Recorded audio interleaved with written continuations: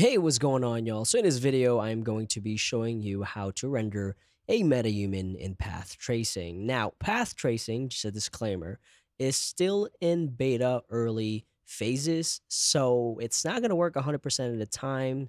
So just to kind of let you know, there's a lot of limitations when it comes to path tracing, but I've been doing path tracing in NVIDIA Omniverse, so I went ahead and start messing around with it in Unreal as well. Now, with that being said, again, just a disclaimer, I am not going to be responsible for your hardware. I'm not sure if your hardware is going to be good enough, fast enough for this. But if you want to try, you can go ahead and follow along to see if, you can get some pretty good results with a metahuman and path tracing using Unreal Engine 5. So I do have a metahuman right here that I just downloaded. She's actually Evie from my metahuman short film that I made, I think, 10 months ago or something like that.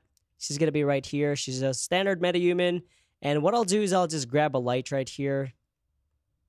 So we can kind of get some light on her just a little bit. And if you haven't seen the short film, go ahead and check it out. It's pretty cool. I'll put it on the top right corner of this video right here. And then the first thing we're going to do is go ahead and make sure all of our settings are good to go as far as path tracing go. So go to Edit, Project Settings, and go ahead and change your rendering interface. So type in RHI. Make sure that it's in DirectX 12. If it's in 11 or Vulkan or any other ones, it's not going to work. Make sure that's good. And then go ahead and turn on ray tracing. So you can see right here, support hardware ray tracing. And then additionally, make sure path tracing is turned on in here as well. Now, the hardware ray tracing up here, you don't need because we are not going to be using Lumen to make this work. All right, so after that, all you have to do now is close this browser right here. You might have to restart and compile shaders like always in Unreal. And I'll press G here to just kind of hide all of our icons. And as you can see, she's looking pretty good, but this is only regular ray tracing. And after you restart your project, if you now go to Lit, you're now going to see this path tracing like I've showed you a couple of months ago. And right away, you're going to notice that her eyes are kind of like dark. She looks like she's a demon or something like that. So let's go ahead and take care of that real quick. I'll flip it over to Lit, and I'll just click her right here, her BP, and I'll go to her face, and I'll just double click her skeletal mesh right here. And then I'll go ahead and make sure that the eye occlusion is not rendering ray tracing. So if I go to LOD0 right here, I'll go to sections. And if I go to occlusion, I can go ahead and uncheck this. It's going to compile some shaders real quick. And then I will go ahead and save this once this is over. So now if I go to lit, path tracing, you're going to see that her eyes aren't completely black anymore. But again, here's one of the limitations with path tracing. You'll notice that her hair really drastically changes, which I'm sure you can kind of mess around in materials to get that corrected. And additionally, you'll see that her eyeballs are just completely white, just pure white, which really doesn't look good. And again, just some of the limitations that you kind of have to. It's not going to work 100% with just one click. You're going to have to tweak this a little bit for you to get it to work properly. Go ahead and go to lit mode again. And if I go to post-process volume right here and scroll down, we can actually make sure that path tracing is enabled here as well. You can turn off the denoiser if you want to, but I have it on by default. So if I go back again to path tracing, that's what we're kind of using right now. Obviously, more bounces, the better it's going to be, and more samples per pixel, the better it's going to be, similar to NVIDIA Omniverse again. If I go ahead and render this, right, so I'm going to use the MRQ right now to render the sequence. I'll go ahead and create a new one, add level sequence, and let's just do trace for now, just a regular one. And just to be prepared for a crash, I'll go ahead and save it. We'll go ahead and add Vivian or Evie into our sequence right here. And I'll go ahead and create a camera. Go to the outliner right here. I'm not sure why that's like that by default. That's kind of annoying. So go ahead and click on outliner right here. And let's go to that camera now. Go to the details. And basically, we're just going to get that eye in focus. And let me go ahead and turn down our rec light just a little bit because it is a little bit too much. Maybe like cut it in half. Maybe one, maybe two. All right, 2 is good. And as you can see, it's starting to resolve. You can see her fuzz right here, which honestly, I don't like fuzz too much. I usually turn that off. But as you can see right here, it's looking pretty good. And with path tracing, it's a progressive renderer. That means if you want path tracing in the editor, you have to leave it still. And once I move it, it's going to go ahead and resolve it again, as you can see right here. Now, eventually, one day, I'm hoping that Unreal Engine 5 would have multiple GPU support like NVIDIA Omniverse does, because I tried path tracing in NVIDIA Omniverse and actually made a video about it with 4 RTX A6000 totaling 92 gigs of VRAM, and you can almost do path tracing real time in there. Now, NVIDIA Omniverse supports multi-GPU. You can have as many as you want, as much as you can afford. And that is the reason why I'm over there a lot more than I am in Unreal Engine 5 now. And just so you saw that while I'm talking, the quality is starting to really get really good. Obviously, the eyes, again, it's not working 100% like I said. So with that being said, let's go ahead and render this out then. I'll go to movie render queue right here. Now, if that's not enabled for you, let's go ahead and go right here, cinematics, movie render queue. If it's not enabled, go to the plugins and go ahead and edit plugins and make sure that that is on as well. Render queue. All right, so make sure that that's turned on.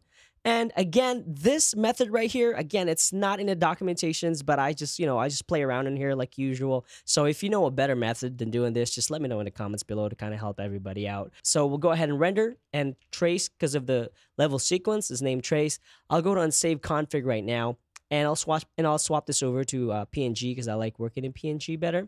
That's just me. So I'll go to output right now, and I'll just select a folder. Path test is okay. Select one. 1920 is okay, and we'll just render out maybe 12 frames, just the way it is right now.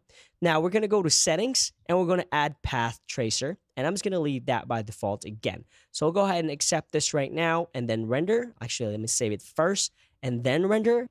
Okay, so I'm going to go ahead and close this out right now. This is asking about render passes. I'm not rendering any render passes or anything like that, so we'll go ahead and go to that folder. So now that I have this folder, you can see, you're going to see final image. Sometimes when people look at this, you're like, whoa, that looks good. That is actually not your path traced image. So if you scroll down, you're going to get path tracer right here. So if I go to click on this right here, you're going to see you're like, what in the heck?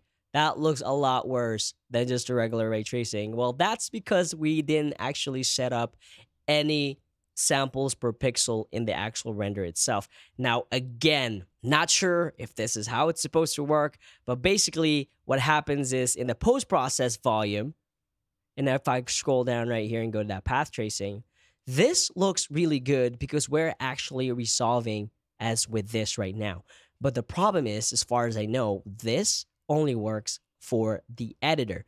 So whenever you actually render out, this is not being applied. So pretty much what I had to do was go back to this config right here, go ahead and go to settings, and then add anti-aliasing.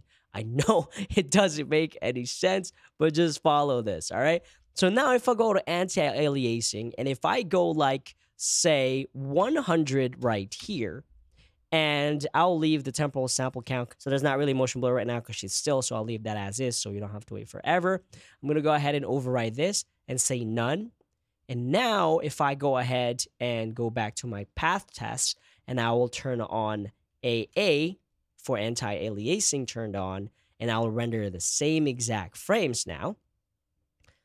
Press accept, and now if I run the local, okay, so sponsor time real quick. If you haven't done so, go ahead and check out the How to Make a Movie in Unreal Engine 5 Beginner's Edition course that I have in Gumroad and ArtStation. You absolutely do not need a motion capture suite to follow this along because I actually provide the mocap files for you. Okay, so I went ahead and stopped the render, and I pretty much exported just one frame. So let's go back to the folder now. We'll go to the 0 path tracer file right here.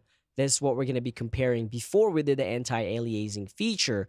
And now I'm going to open up the actual path trace one right here, 0, with the anti-aliasing turned on. And as you can see, the difference is pretty clear.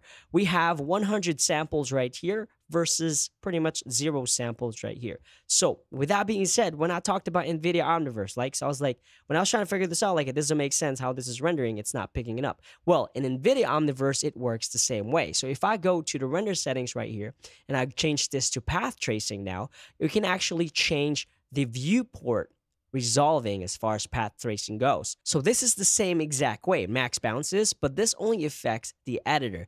For me to actually render samples per pixel in here, I would go to the actual renderer, the movie capture, which is right here.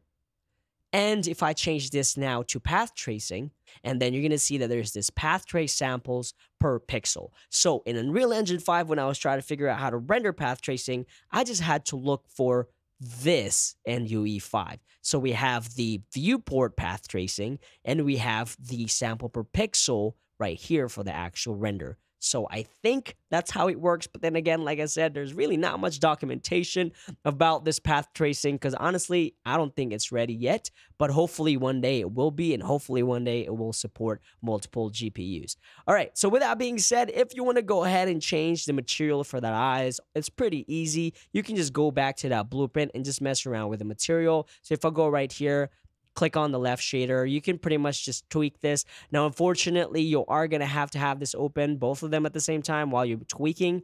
For the eye whites, you can mess around with the sclera settings, but that's for another tutorial if y'all want to do that. I'm still trying to find the sweet spot, to be honest. So if you have any tips on how to make that happen, go ahead and let me know in the comments below. And I hope y'all learned something new today. If you like this video, go ahead and like it and subscribe. I'm trying to get 100,000 subscribers this year, so please do help me out.